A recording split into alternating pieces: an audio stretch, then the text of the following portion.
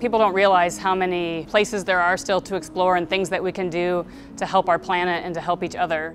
When I was first approached to be on this expedition, I was excited. We learned that I would be the first non-Indigenous woman to make this canoe crossing across the Everglades.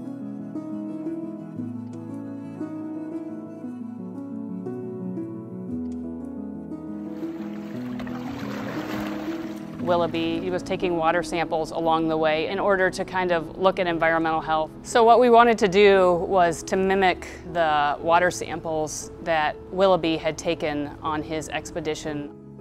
So I'm just taking the water quality parameters, so temperature, pH, salinity, conductivity. I think we will find contaminants as well as microplastics. A lot of these are endocrine disrupting chemicals, so very low levels can affect our endocrine system and our hormones. And we'll be comparing the basic water samples back to what Willoughby found.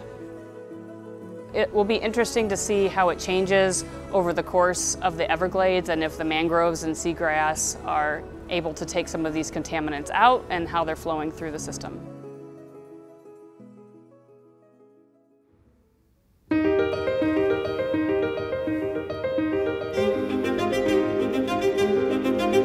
We were able to collaborate with other faculty on campus, so these samples are also going to be analyzed for antibiotic resistance genes, as well as looking at eDNA. So with eDNA, we're able to look for endangered species, but then also invasive species. So hoping to kind of see, what's out there that we couldn't see visually.